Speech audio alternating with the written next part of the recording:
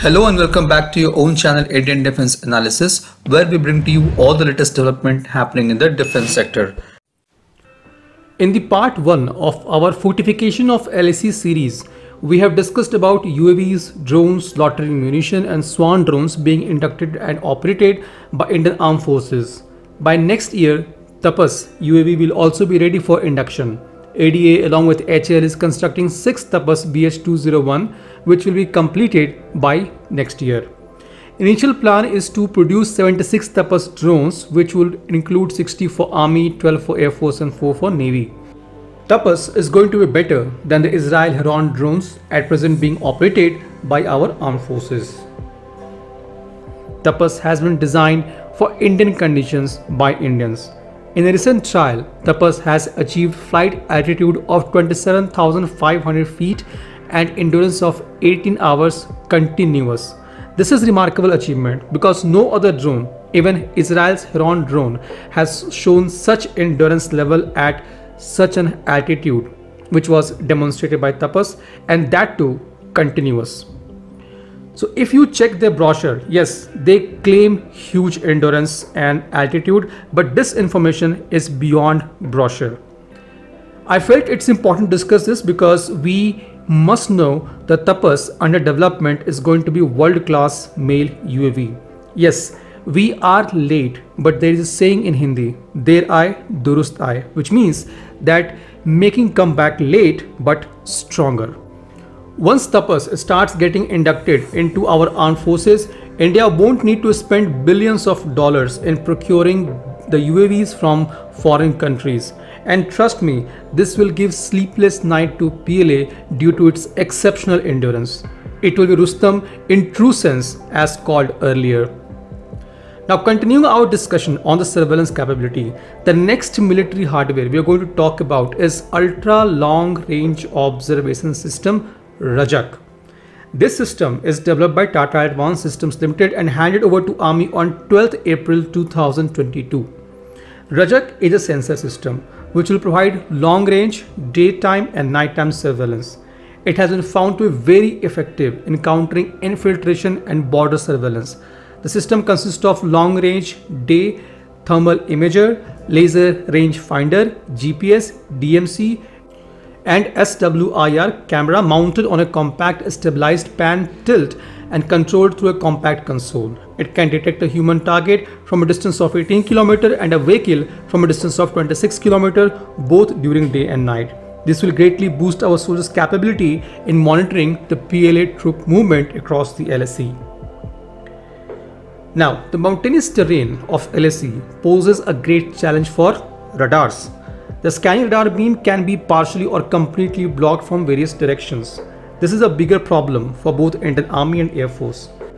The Chinese aircrafts, UAVs and helicopters can escape from radar detection by maneuvering between two mountain peaks and can surprise the Indian military base, though it is not that easy than said, but a fair possibility to escape radar detection.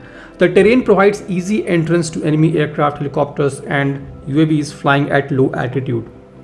The Indian Air Force has already inducted Alisha radar.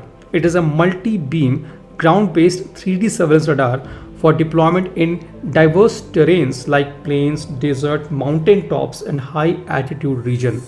Now this radar detects and tracks heterogeneous air targets including helicopters, fighters, UAVs at low and medium altitudes, especially on mountainous terrain.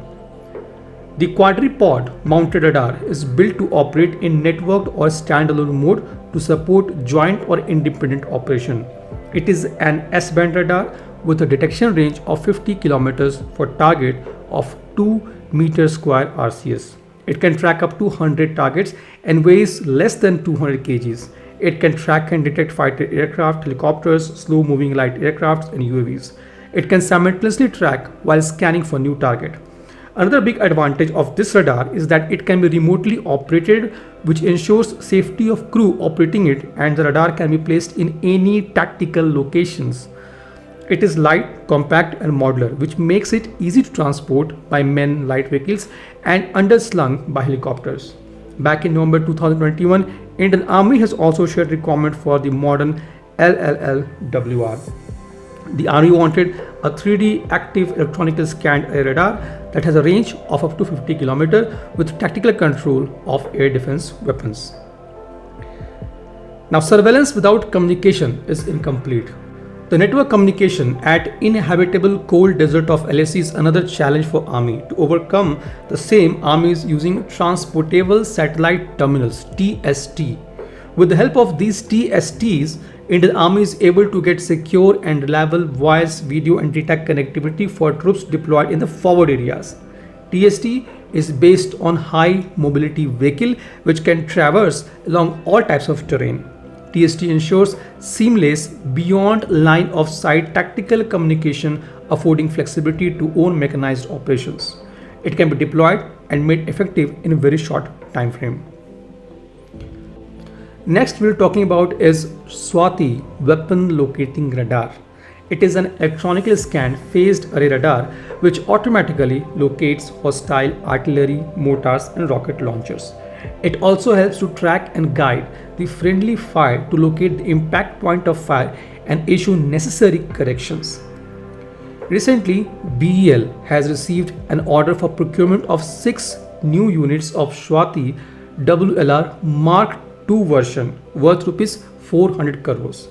The existing version of Swati WLR is mounted on an 8x8 Tata truck which is mobile. However, Indian Army wanted a much lighter version of Swati WLR which can be mounted on a 6x6 wheeled platform, which further improves the mobility of radar in mountainous terrains where roads are narrow and mobility is a big challenge. Indian Army already operates 30 units of Swati WLR Mark I version and has performed exceedingly well at LOC. The 6 new Swati Mark II WLR is expected to be deployed along the LAC. This was today's update. Please let us know what is your views about these in comment section. Feel free to post your comments and suggestions about any topic related to defense sector on which you want to hear from us. With this, I would like to say goodbye and Jai Hind friends. Please like and subscribe our video if you have not done already. We'll be soon back with more interesting and amazing development happening in defense sector.